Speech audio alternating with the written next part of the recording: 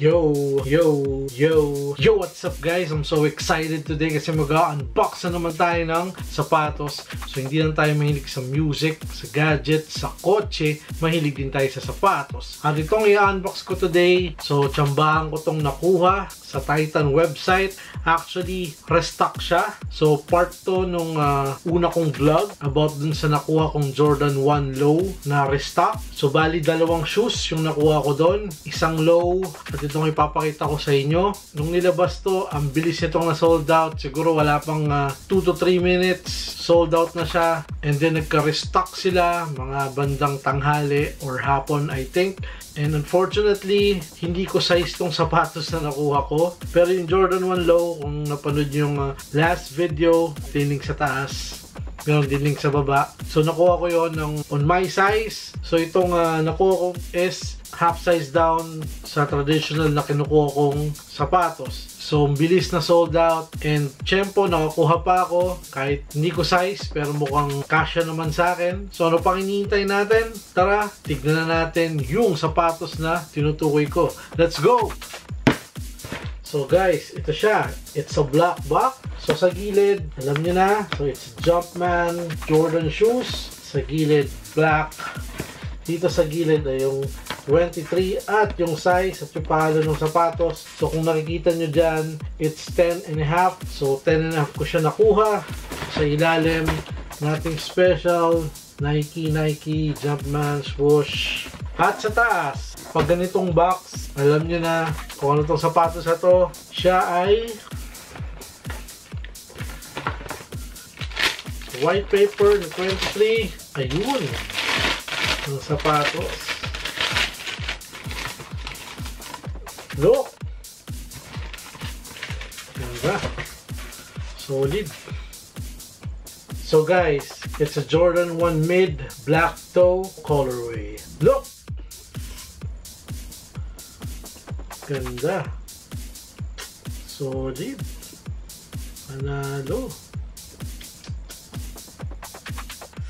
So guys, so ito yung aking latest cup, si Jordan 1 mid black toe o tawagin. So nagkakahalaga siya ng 5,795 pesos or 5,800 pesos na rin.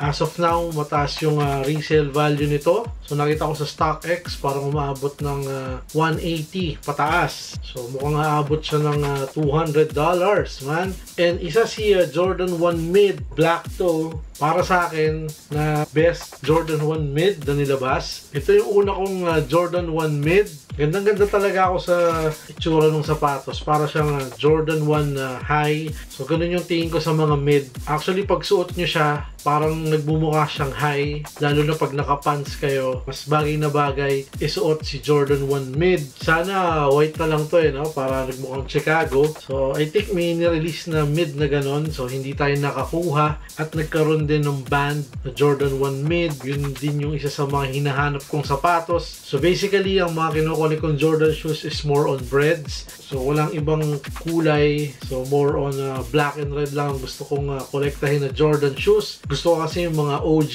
na Jordans talaga yung sinuot niya. And itong Jordan 1 mid is napakaganda ng gawa. So hindi nga lang siya yung parang high quality na katulad ng mga Jordan 1 high. Pero kung naghahanap kayo ng affordable na shoes na ibibit, I think si Jordan 1 mid ang isa doon. Pag sa malayo ko tinitingnan, para talaga siyang high. Pero the best din kung makukuha mo siya ng SRP. So ito yung aking Jordan 1 high na Chicago. At ito yung mid. So napansin nyo parang mataas lang siya ng konti. Diba? Mas matangkad lang ng konti yung Jordan 1 high. Kaya minsan tingin ko dito sa mid is mukhang high sa mga nagsusuot at sa mga nakikita ko sa mga malls. Medyo mura siya compared din sa high kasi ang high nakakahalaga ng 8,200 pesos or 8,300 pesos. And dito it's 5.8. Pero yung quality ng Jordan 1 mid is iba dun sa mga Jordan 1 highs. So box pala ng Jordan 1 high, it's old school vibe na. Compare dito sa box ng mga mids tsaka lows, it's color black. Pero for me, ganda naman ng box. Lalo na yung Jumpman dito sa taas. So parang mas manipis na leather ang ginamit dito. Kasi talaga yung mga highest quality talaga yun eh. So kaya mataas din ang resale value niya. So I think itong sapatos na to ay sold out na rin sa mga Nike store. Parang nung nag-open yung Jordan Manila dito sa Pilipinas is parang meron ako nakitang Jordan 1 mids doon. Pero I think siguro sa ngayon, panahon ngayon is ubus na yon sa dami na nagpunta doon sa Jordan Manila store sa may BGC. So sana soon makapunta tayo ng Jordan store sa BGC kasi ang schedule ko is 2021. Ewan ko kung pwede mag-vlog doon. So malamang hindi. And grabe, no? Grabe yung hype ng Jordan store sa BGC. So parang everyday talagang tinatao siya. So maraming tao nagpupunta doon. Actually, nakapunta na ako ng mga Jordan store. Nakapunta na ako ng Jordan store sa States, sa China. So, hindi siya gaano tinatao. Actually, walang tao. So, dito lang siguro sa atin talaga sa Pilipinas kasi mahilig tayo sa basketball. According sa mga ibang nakausap ko is maraming malamang Jordan shoes. At nakita ko dun yung parang mga gold na Jordan shoes na nandun. So, nakita ko rin yun sa Shanghai. Naka-display din yun sa Shanghai na Jordan store. Pero anyways, sa mga reseller na kayo makakakuha ng Jordan 1 mid. So, medyo tumataas yung price niya sa StockX. So kung makakakuha kayo agad, make sure na kumuha na kayo bago pa kayo maubusan at bago pa lalo magmahal. Pero kung gusto niyo lang naman yung colorway, at kung i-rate ko tong Jordan shoes na to, for me, it's 9 out of 10 man. Para sa akin, one of the best colorway itong si Jordan 1 mid black to man. Yeah. So guys, yung upper ng Jordan 1 mid na ito ay leather. So like I said kanina, hindi siya kasing quality nung Jordan 1 highs na napaka-premium talaga at parang sobrang tibay. Matagal mo siyang magagamit. Compare dito sa Jordan 1 mid na parang ang tingin ko is matatanggal na yung dikit kahit hindi ko pa siya nagagamit. So black upper, dito sa gilid yung color red. So ito yung sintas ng Jordan 1 mid. So pag sa mid, nakasintas na siya. Pag bumili kayo ng Jordan 1, hindi pa siya nakasintas. So ito yung kanyang tongue, Jumpman, tapos Air. So hindi Nike Air yung nakalagay dyan. So meron ding Jumpman Jordan Wings logo. So sa insole niya, meron Jumpman logo. So ito yung kanyang midsole. So ang midsole niya ay merong encapsulated air sole unit for lightweight and on-demand cushioning. At sa ilalim, so merong rubber outsole. Features deep flex grooves that moves in stride with your feet. 5-watt circle offers flexibility and traction on variety of surfaces. So guys, like I said, ubusan ako nung size 11. So yun yung aking true to size. So ang kinuha kong size dito is 10.5. So nag-half size down ako. And laking gulat ko na kasya siya sa akin. Pero medyo snug siya pag nilakad ko siya. I think gagamit na lang ako ng manipis na medyas. Kasi ang gamit ko nung sinukat ko siya is makapal na medyas, yung pang basketball.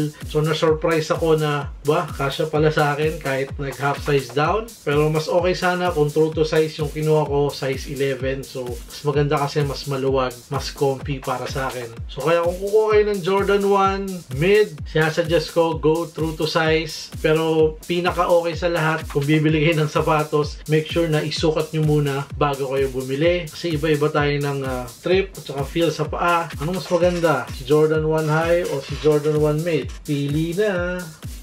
So guys, maraming salamat. Isang quick look lang dito sa aking Jordan 1 mid. Sa lahat ng subscribers sa patuloy na nanonood at sumusuport dito sa ating channel, maraming salamat sa inyo man. Salute!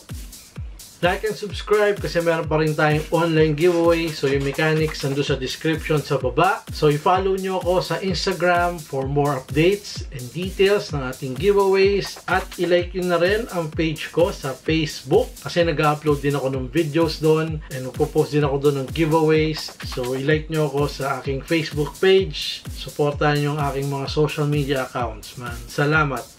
So guys, maraming salamat. Hanggang sa susunod na video. So peace. I'm signing out. Air Jordan, Jumpman, the GOAT, Prop.